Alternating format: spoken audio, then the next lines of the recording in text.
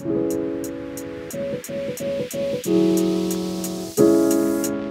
have a look at the things that alter what weight someone needs. The first and foremost is how much air do you take in when you take a full breath. So we're talking now, inside you could be, 4, 5 litres, think of a 3-litre milk bottle. Well, the average size of a man's lungs about 5 or 4.7, I think, or something like that. So that's how much air, think how much that flotation that'll give you. But there are quite a lot of people that have got 6 and 7 litres of air. So first and foremost is how much air you take. Immediately you think of something you can adjust is what suit you're wearing. A 1.5mm suit that you wear in the tropics is really different to a 7mm suit that you wear in Tasmania. See, so the amount of weight you need for a 7mm suit is probably 3 or 4 times as much. It's huge compared to that 1.5. So so ballast is worked out on things like that. Body size. Now people come up and tell me, look, or on the phone they tell me, I'm 93 kilos, and that's their weight. Well, that doesn't tell me their body size, because remember, it's the amount of water that is displaced. There is a proportion of weight compared to the body weight, but a 95 kilo person who's like that is different than a 95 person who's lean muscle. See, so you've got to understand that. So that's size of the body, your suit, equipment to some degree. Some people carry a heavy gun. You may need to take that into account as well. Okay. If you're training and if you're doing your stretching, you will change your ballast because you will develop larger lungs, larger capacity in your lungs. Okay, so now we get down into weights and how we carry them. Okay, so the first thing we're going to look at, and this is where most people start, is your webbing belt. Now, a webbing belt, these things are bulletproof, they last forever. This one here is a quick release. Quick release and webbing is perfect. How fast does this just go in and out? So it's great, okay? So quick release, belt, webbing. The problem with webbing though is that once you start getting deep and your body gets pressurized, becomes smaller, and your suit becomes thinner, the webbing will not adjust to that. So what might be nice and snug on the surface, all of a sudden you floats around here, like that, when you're on the bottom in say 20 meters or something like that. But if you're thinking of a place to start and you're diving 10 meters, webbing's fine, okay? And it'll always be a second belt or a belt for someone else. If budget is a thought, webbing is a great solution. Okay, so the next thing we come up to is rubber. Now the beauty about rubber is that it has a stretching, like this, a stretch. So that when you put it on, you can just make it hug your body a little bit. Okay, here we go. Put it on, make it a little bit higher here.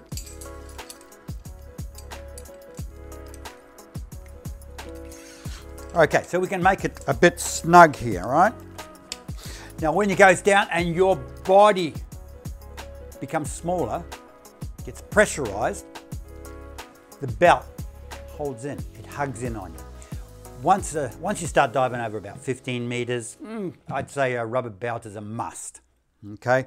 The other thing is, even when you do shrink below the level that the belt will shrink to, its rubber feel will grip to your suit a lot better than that of the webbing. So a rubber belt, I think, is the place to go. There's 2 main designs in the rubber belt. You've got your quick release, and that's the quick release here. And you've got the masse, a French word that's very long, and it's probably a place. Now this is the one with a buckle, okay? It's like a belt buckle. And you're often taught quick release is quick release. However, in a situation with a rubber belt, when you pull this open, I'll bring this up a bit so it can be easily seen. When you pull this open, this pulls out of there and it leaves a huge area here for your belt to flow out. It just flies out.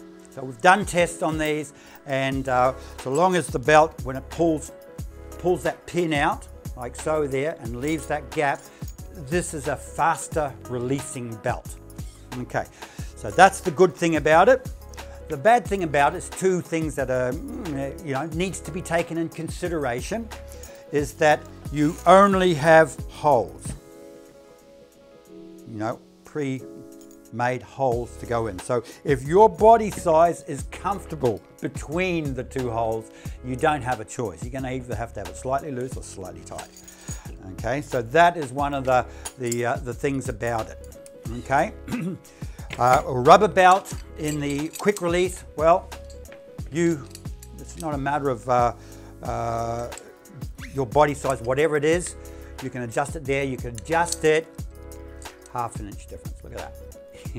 Half an inch difference, and that could be just what makes it comfortable. The thing about a rubber belt in a quick release is that if the rubber belt is too thick and you have to release the belt fast, there are times when you can release it and it'll roll. You might need to pull it out a bit because you haven't got a lot of space for it to go through it. So my personal like on this, and we all develop our personal taste, if you like the quick release, go for a thin rubber belt. Okay, a rubber belt is not going to last the years that a webbing belt will last. No, but it's just better diving, and once you go rubber, you won't go back. Okay, so let's just have a look at the weights. We've got a few different weights here, but I think these are the most effective one. Why? You can notice here on the front there and on the back there, you've got these little nodules of lead, and these grip onto the belt. So this is the type of weight that you can have on your belt, and these ones are 500 grams. You can have these in 500 or kilograms, and load a belt up, grab one end and walk off with it, and they're not going to move, because of this this grippy situation here. Okay, so these are a better design, a little bit more expensive, but they're a better design, and I reckon they're good. Okay, the other good thing about it is we get them in 500 grams, and sometimes just the difference of 500 grams makes all the difference, So probably a good idea if you were planning on getting, say, 4 kilos, you get 3 single kilos and 2 of these. And that gives you just more options when it comes to settling your ballast. Thanks for watching.